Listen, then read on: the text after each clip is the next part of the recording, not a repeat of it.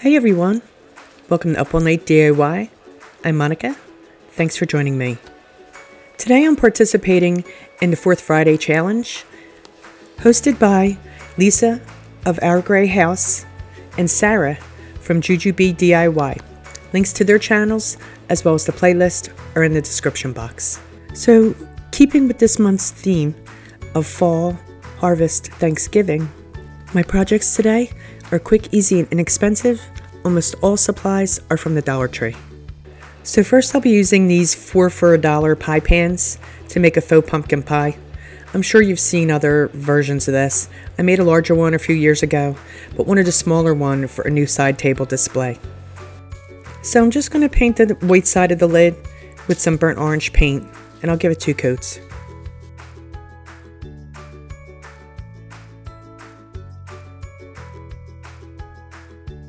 With floating medium and burnt sienna, I will shade around the edge to give it that baked look. I'll put the lid back on the pan before I shade. Dipping my brush into the medium, working it into the bristles, then side load with the paint, stroking on my plate to get the gradient of color.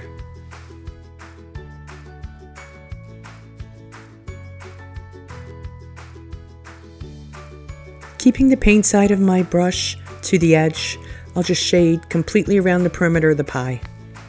When it dries, it'll be slightly darker. And now I'll seal it with some Mod Podge. And I'll set it aside to dry.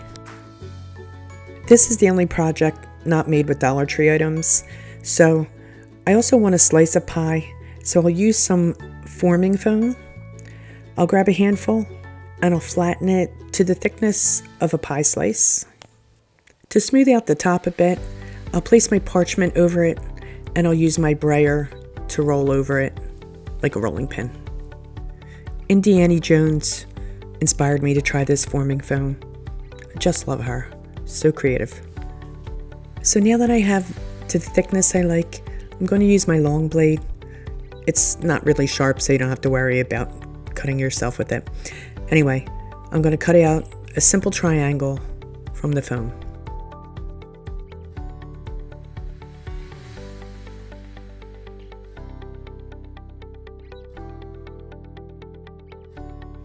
I just push straight down and it gives me a nice clean edge.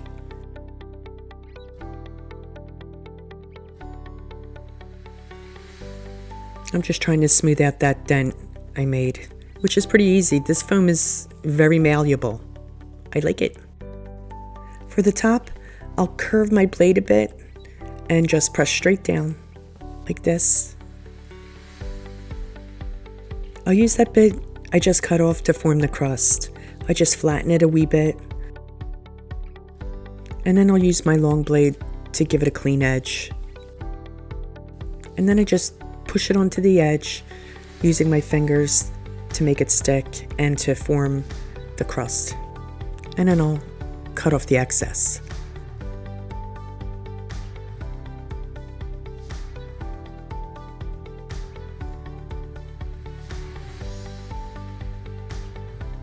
I'll use my long blade to make an impression of crust on the side of the slice, just by pressing it in just a little bit to leave that mark there.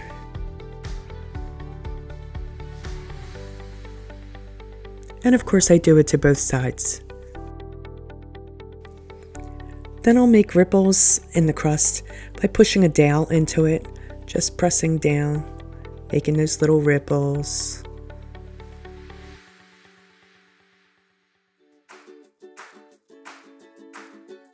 And then it'll need to dry for 2 days before I paint it.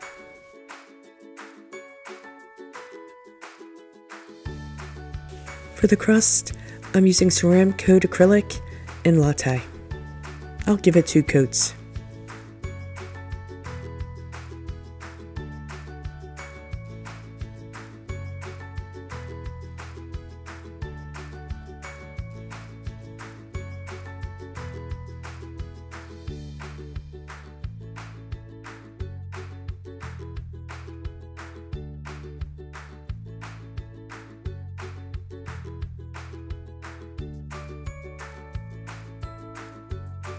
For the filling part of the pie, I mixed burnt orange and a little bit of burnt umber. I wanted a darker color than on the pie pan. I think the pie pan is a little too orangey. And this will get 2 coats as well.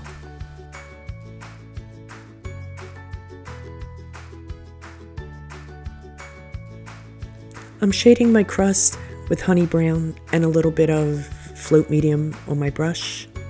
I'll have all the supplies, including the colors and the brands, in the description box.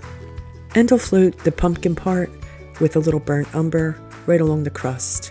That will get darker as it dries. And I'll speckle it with burnt umber by dipping an old toothbrush into the paint and running my thumb over the brush. I add some to the pie pan too.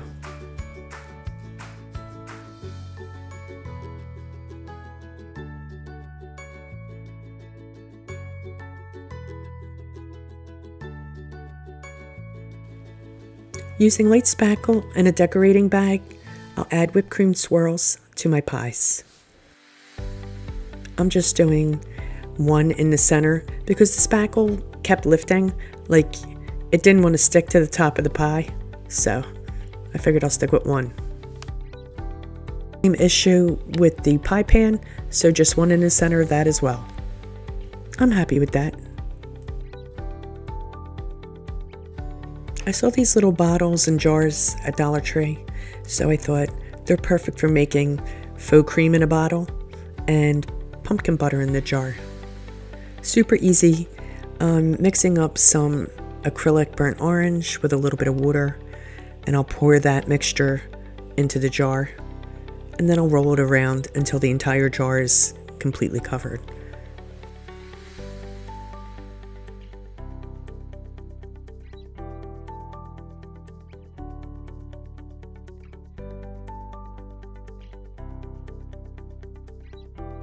Then I'll pour out the excess and I'll turn it upside down to let the rest of the excess paint drip off. I did have to do this twice to each one because as it dries the paint shrinks.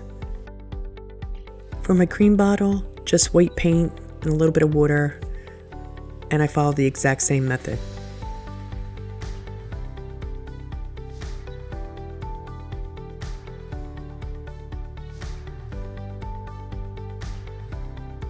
These would be really cute on a tiered tray too. I'm just going to rest this bottle on a little cup. That way I can reuse any of the excess paint. I'm adding these vinyl labels that I cut with my silhouette to the jar and the bottle. I like that this jar has a checkered lid. I wanted 3 jars, but they only had 2, so I'll make do. These labels went on nice and easy too. Ta-da! To embellish it a little bit, I'm tying a bit of baker string around the neck with a shoestring bow. I'm keeping it simple.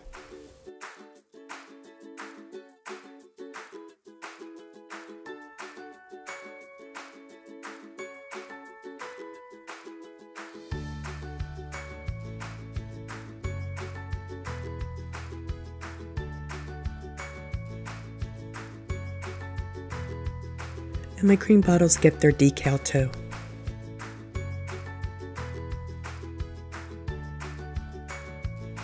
So my next DIY, I'm making a pie pan sign. This pan is from the Dollar Tree. It's about 7 inches around. I'm going to make it look like enamelware by spraying it with white Rustoleum clean metal primer.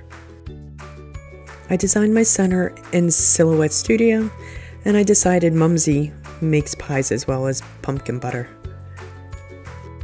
So I'm going to place that right in the center of the pan.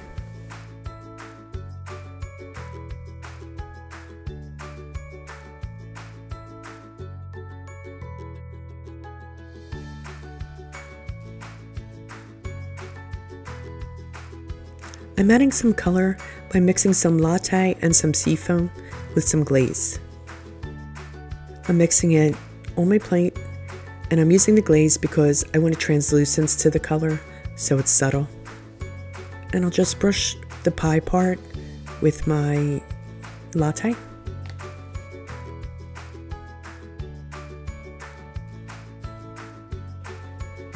And I'm using a clean brush to remove the paint from the black vinyl.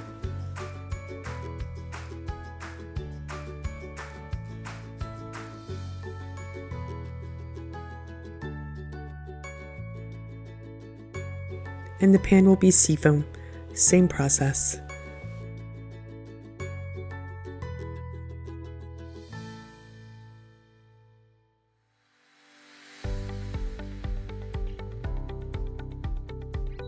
I'll use a cosmetic sponge to add black to my rim.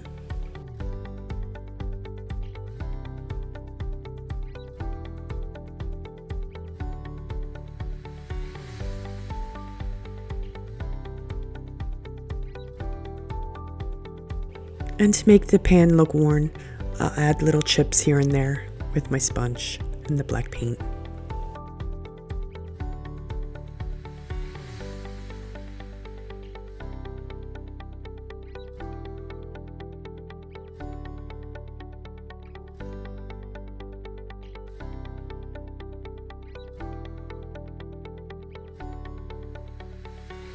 Since this is meant to look like enamelware, I'll spray seal this with a clear gloss. My last DIY is a simple sign. With this pumpkin patch sign, I'll paint my bakery sign, which I'll use as a backdrop for my display. I removed the twine from it, and rather than fill in the holes, I'll just flip them to the bottom.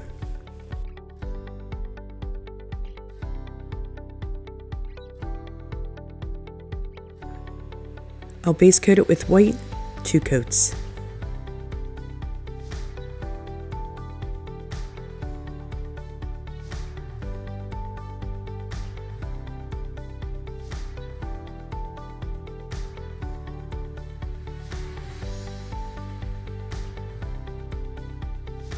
It's still a little streaky, but that's okay because I want it to look distressed and old, so that'll work.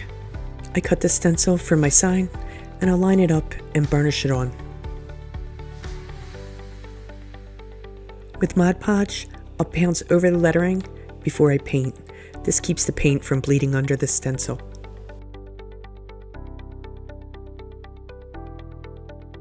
Each line of text will be a different color.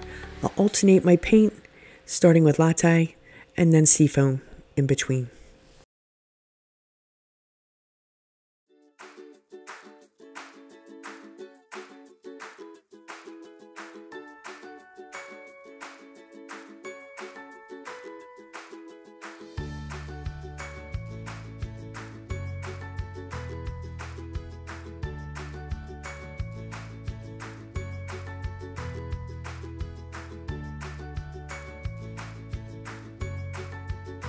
And then I'll peel off all my vinyl.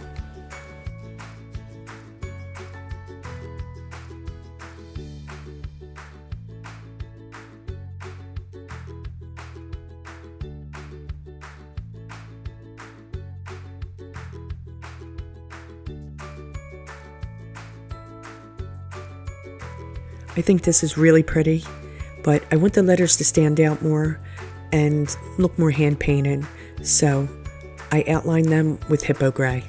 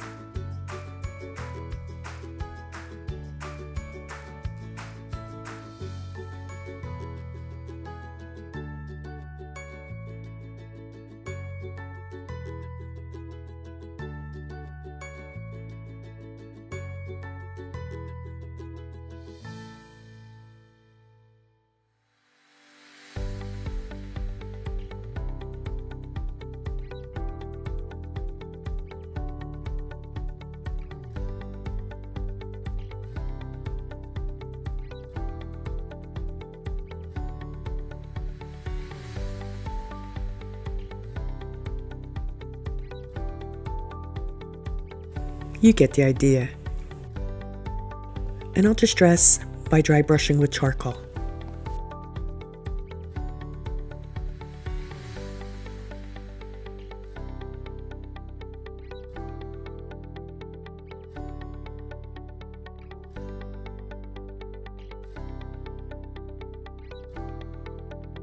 And I'll lightly sand to add to that faded appearance.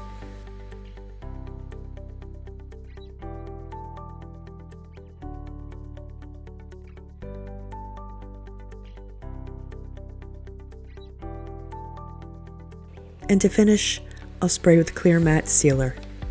These DIYs will be a nice addition to my Thanksgiving decorations.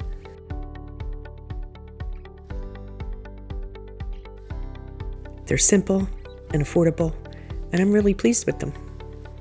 I hope you enjoyed watching. Please be sure to check out our host channels and the playlist. They're in the description box. You'll find loads of creative inspiration there. If you haven't already, please subscribe, give me a thumbs up if you're so inclined, tick the bell for notification of uploads and all that good stuff. Stay creative, my friends. Thanks for hanging with me. See you next time. Up all night with Monica.